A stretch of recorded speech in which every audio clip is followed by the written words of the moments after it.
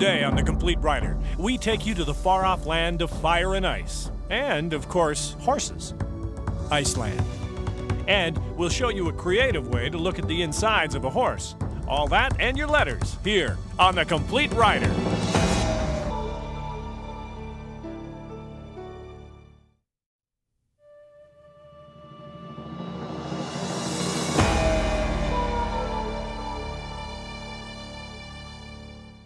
Hi everyone, welcome to this edition of The Complete Rider. I'm Jan Coldwell, and we have a terrific show for you today.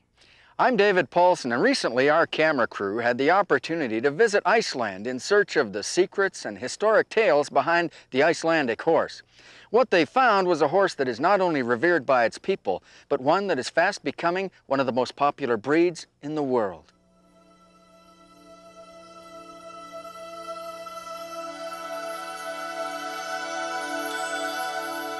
From this land of fire and ice comes one of the most unique breeds of horses in the world. As if scribed out of the land, this horse has remained relatively untouched for over 1,000 years, and many believe it to be the purest breed of horse in the world. There is something quite special about this small breed. It has not only survived centuries of isolation and harsh Icelandic conditions, it has thrived to make its mark on a land and its people. Since the 9th century, when these horses' ancestors first arrived with the Viking settlers, it played an important role. But horses in Iceland are more than just working animals. They have become a big part of this country's identity. In Iceland, the horse literally follows man from birth to death and has come to be known as the most useful servant.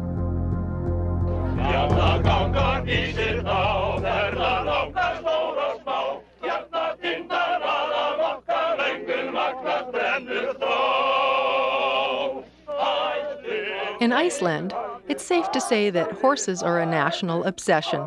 Songs, even folklore, are riddled with references to the horse.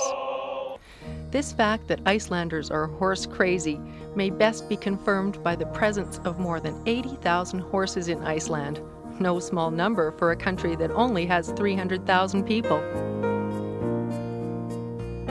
In every town, there is at least one stable. And throughout the island, there are horse trails everywhere, which has helped make horseback riding the national pastime. But what we found really interesting is that there's only one breed of horse on the entire island, and it has been that way for over 1,000 years. This is partially due to the isolation of Iceland, but also because the government placed an importation ban on horses in the early 1900s. This has led to a horse that has very pure bloodlines and is like no other in the world. For instance, the Icelandic horse is one of the few horses that has a 5th gait. The Icelandics call it the tolt. It is a natural 4-beat gait that makes for an extremely comfortable ride in which the horse moves its feet in the same manner as in the walk. Other breeds, such as the American saddlebred, have a similar gait, sometimes called the running walk, but no horse can manage this gait as naturally as the Icelandic horse.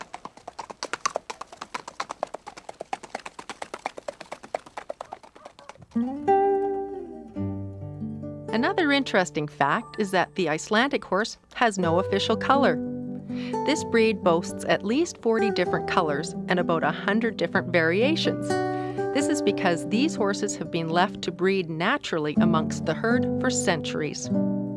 It's a feature I think is wonderful, and when you see these different colored horses running in a herd with their long manes and tails, it makes for a spectacular sight.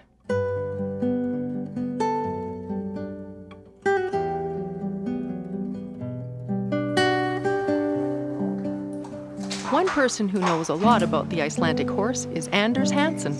He's the owner of the Arbaki Horse Farm, which is one of Iceland's largest breeding operations. We asked him to tell us about these horses' long history. The horse were brought to Iceland by the Vikings who settled the island about 1,100 years ago. And most of them came from Norway, probably, also from Sweden, Denmark, and Ireland, and other British Isles. And the horses have been isolated here ever since. It is a horse, it's not a pony. By international standard, it's a little bigger than a pony. So it's a horse, but not a big horse, but very strong and they are independent, but they are also easy to handle and easy to cooperate with the people.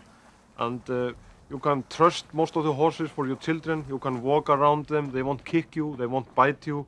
You can crawl under them, sit on their back, and you would never expect anything mean from them. This is a 5-year-old mare, a future brood mare, we think. And she has many of the good things we are looking for in our horses. She is rather big for the first. She has long and thick mane, which is important for this breed. We want her head to be fine, like this has rather big eyes, and the nose line has to be correct. And she has strong legs, lot of hair on her legs, and the hooves are both big and strong. And there is a good harmony in this horse. She has long neck, and her back is quite long as well, and high or long legs. So this is what we are looking for in our horse, and it's just a good horse. But perhaps the most distinctive quality of these horses comes from the land. In Iceland, young horses stay with the herd and live outdoors for the first 4 years of their lives. During our visit, we were asked to join a roundup in northern Iceland. Each year, these local farmers gather their horses and drive them into the highlands for the summer and fall. This system of raising horses in a wild herd is an essential part of creating their unique personality.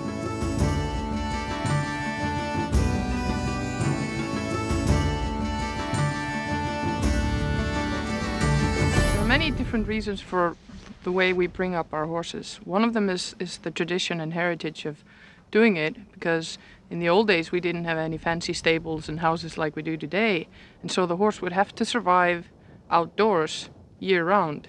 And in the north of Iceland, people still have the possibility of driving horses up into the highlands and the mountains and leaving them there for maybe 3 months or so, and then rounding them back up. And what this gives us is a different type of horse. It molds the character of the horse, and it gives you a stronger, more courageous, more independent horse, we believe. And so our horses have a very strong herd instinct, and they communicate a lot with each other. And we feel that if we can combine this with other sort of handling of horses and training, we get the perfect horse. Magnus Larison is one of the top trainers in Iceland and has spent considerable time training horses around the world. His job usually begins once a horse reaches 4 years old. On this day, Magnus is introducing a horse to the round pen for the first time.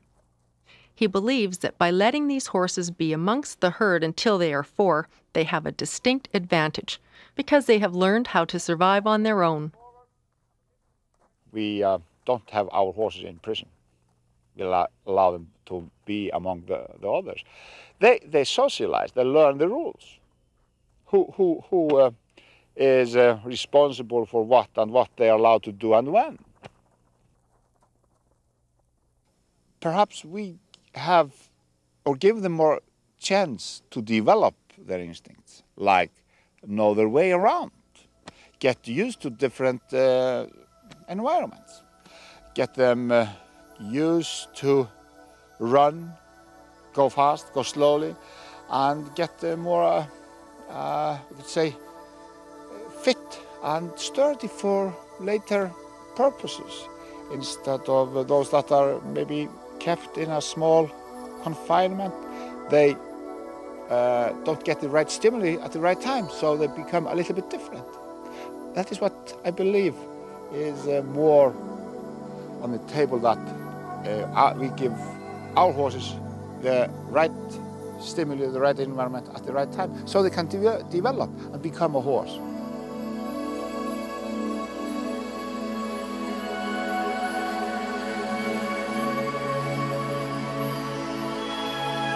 Don't go away. When we return, the Icelandic horse takes the world by storm.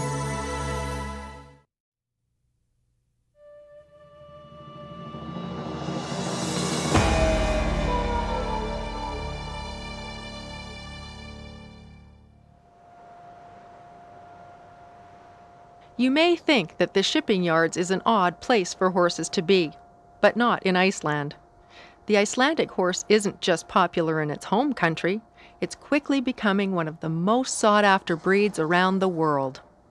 Approximately 3,000 horses are exported each year, and it's estimated that there are about 50,000 Icelandic horses living in other countries. For these horses, they're beginning a 10-day journey to Holland. And since there's a ban on any importation of horses, even Icelandic horses, these animals will never again set foot on home soil. Another area that has just exploded is the trail ride business. Riding tours across the Highlands are so popular that some groups number up to 30 riders and around 100 horses.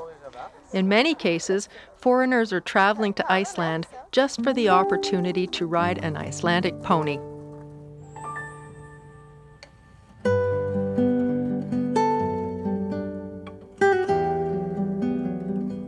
Two people who know just how popular the Icelandic horse has become are horse breeders Gunnar Arnason and his wife Kristbjörg. They export hundreds of horses from Iceland each year to customers around the world, and it's a life they wouldn't trade for anything. It becomes some kind of a lifestyle. It's like children. You follow them when they're growing up, and every horse has his own character, and it's something you can't be without. It's just so. It's difficult to say why, but it is like that. Gunnar and Kristbjörg care for about 80 horses on their farm at any given time. You can tell that they truly love their animals, which must make it difficult to sell them sometimes, knowing that the horse is leaving the island forever. Of course, especially if it's horses we have had ourselves for a longer time, then it's often very difficult. And when you notice that the horse know you again after maybe 2 years, it takes in your heart. It can be very difficult. And some horses you don't dream of selling because you don't want to lose the sight of them.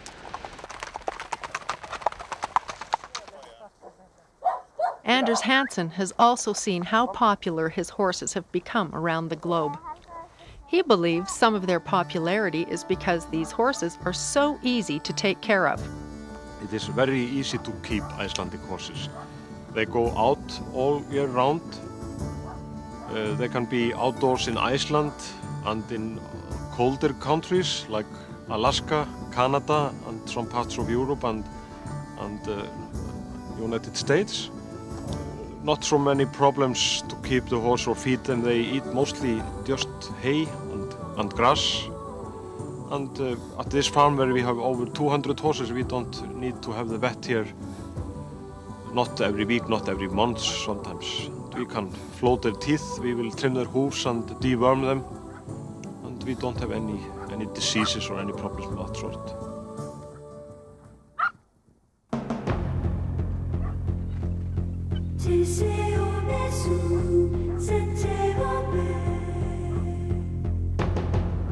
Whether they're on the highlands or in a field close to a farm, you can't copy the vastness of Iceland and the view they have all the time. You know, you can breed Icelandic horses anywhere in the world, but you don't get the same thing as you get right here.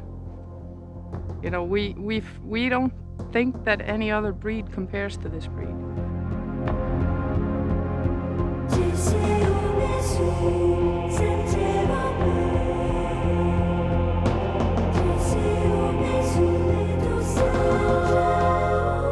For over 1,000 years, these horses have ruled this landscape and laid claim to the dreams of an entire nation. Let's hope that remains true for another 1,000 years, for it would be sad if these horses were to change in any way.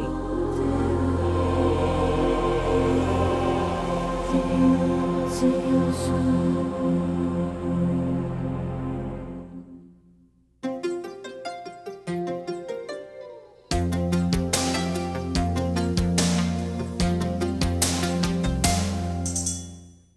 We call the demonstration the visible horse, sort of anatomy in motion, because we have his bones painted on one side and the muscle groups painted over the bones on the other. And it shows how the muscles move the bones, and it lets you see how the anatomy works in action. And we're particularly interested in helping horse owners understand what is good movement for a horse. Good movement makes him stronger, easier to ride, sounder. And bad movement, if he uses himself poorly, then he can get a sore back, he moves badly, they never reach their potential, and it's ugly and damaging and hard to ride. Well, we've got all the major muscle groups, not all the superficial muscles, but the muscles back here at the hindquarters, at the front of his hindquarters, are the ones that pick up his hind leg and swing it forward under his body. We call that engagement, and that's what gives the horse his power. And then the ones in pink and red and orange painted around the back of his hindquarters are the ones that straighten his hind leg and push his whole body forward once that hind leg's on the ground. And they tie into the longest muscles of his back, the ones painted in pink and yellow, and the big long orange one that come down the side. And they tie into the muscles on the top of his neck. So you could say he has a chain of muscle from his hind leg over his butt, through his back, and up along the top of the neck. And that chain of muscle should ripple and stretch every time he takes a stride. The muscles that run down the side of the neck and the underside of the neck, these, by the way, actually connect to his tongue. So you could say his tongue and the muscles at the back of his throat actually connect his mouth to his front legs. And those travel on down. We have the abdominals that run from the breastbone all the way back to the pelvis, and the psoas muscles that run from the underside of his back to his hind legs, and altogether those make up what we call the circle of muscles. And a horse should use that circle of muscles in harmony so that one set doesn't get overused and one set doesn't get left out of the picture. And when he does that, he's moving well, whatever kind of horse he happens to be.